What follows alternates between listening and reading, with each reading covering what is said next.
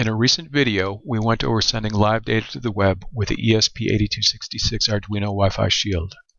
We published data to Tweet.io and displayed it graphically in real time using Freeboard.io. In this video, we'll go over the Arduino sketch we use for that. Let's start by summarizing the basic elements of the sketch. AT commands, such as this one, are used to communicate between the Arduino serial port or UART and the ESP8266 UART. The AT command set is described at a number of locations on the web, including this one. The sketch consists of 4 functions: the familiar setup and loop functions,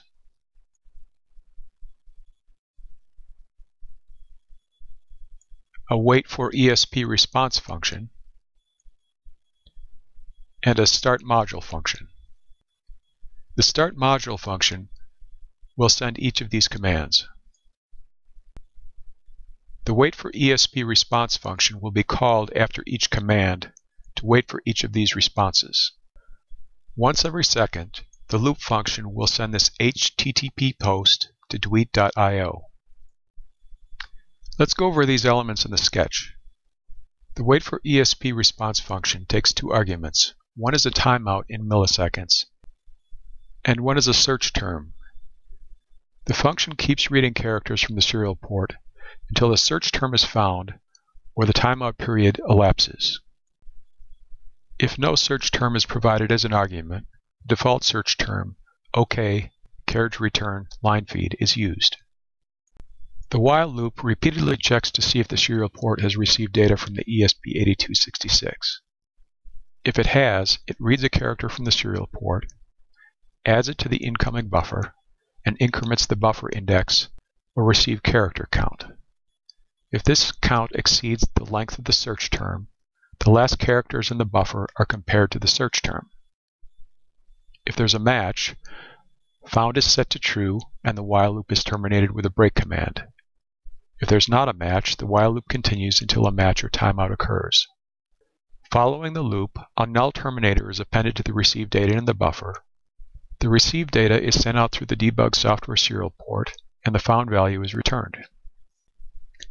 Now let's go over the start module function. A couple of control variables are initialized.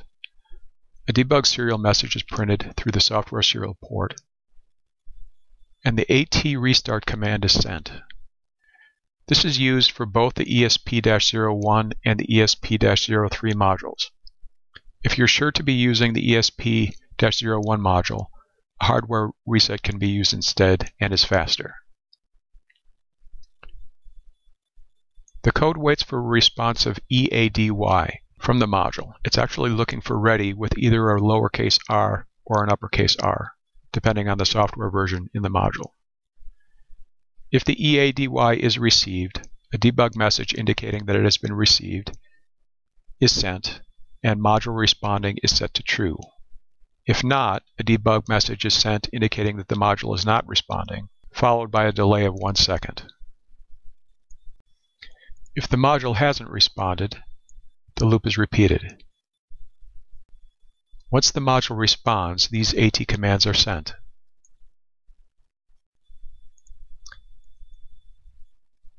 The GMR command is sent to display the software rev. The wait for ESP response waits up to 1 second for the default OK carriage return line feed response. A similar approach is used for the following 2 commands.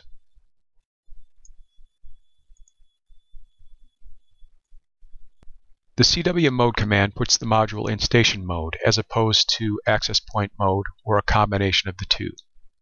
The SIPMUX = 0 command turns multiplexing off, which means there will be no multiple simultaneous TCP connections.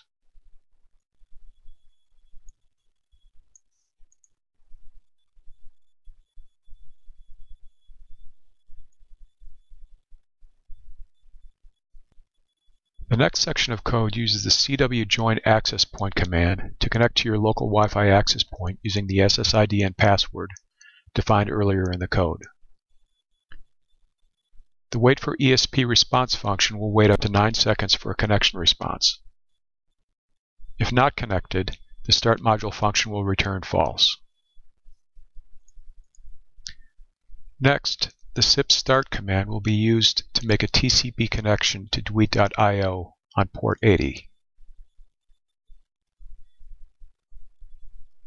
That's done with this block of code. The while loop will be executed up to 5 times to form and send the SIP start command. If the connection to Dweet.io is established, the start module function will return true. Otherwise, it will return false. Now let's review the setup function. The Arduino's module hardware reset pin is set to the inactive low state and set to an output. The hardware serial port is started at 115,200 baud. The debug serial port is also started at the same baud rate, and a startup message is sent from the debug serial port. A while loop will then repeatedly attempt to start the module until the start module function succeeds.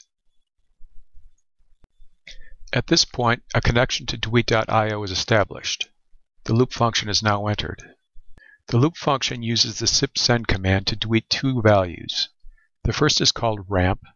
It's an integer. The second is called sig, and it's a floating point value, which is converted to text. Those values are actually updated at the end of the loop function, down here. In converting the sig value to text, we run into a problem because Arduino's implementation of sprintf doesn't support floating point values. The workaround is to use the double to string conversion function. 9 is the total number of characters in the converted representation. 3 is the number after the decimal point. We then create a string object from the result so that we can use the trim function to remove leading and trailing whitespace characters. Since the length of the elements of the HTTP post will change, we need to compute the total length of the post each time through the loop.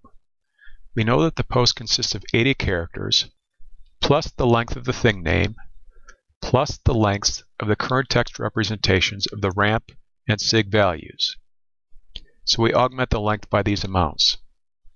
For the thing name, we subtract 1 from the size of result, since the result counts the null terminator. A few words about the print and printline commands. Serial.print just sends the text argument. Serial.println sends an additional carriage return and line feed. Knowing the length, we can now use the SIP send command to initiate the post. First, we send the SIP send AT command with the length, using println instead of print for the length, so it's followed by a carriage return and line feed. We then wait for the greater than symbol and a space. In the unlikely event that they're not received, we close the connection to Dweet.io and restart the module. Otherwise, once it's received, we know the module is ready to receive the post, so we construct and send it. We then wait for the remote server Dweet.io to respond. Having viewed the server response previously using the debug serial port, we're expecting 3 right curly braces, a carriage return, a line feed, and OK when the post is successfully transferred. We wait for the response, then pause for 1 second before updating the ramp and sig values. The loop continues, sending the post once a second. Clicking on Tools, we select the serial port for the USB to UART cable.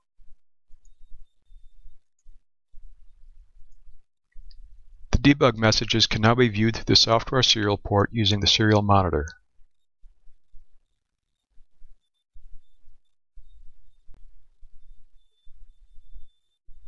Thanks for watching.